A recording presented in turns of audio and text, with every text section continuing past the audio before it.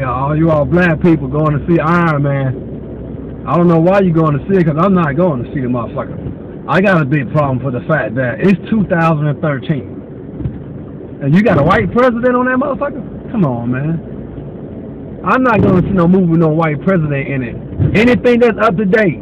It's a black president. You can't put a black president in your movie?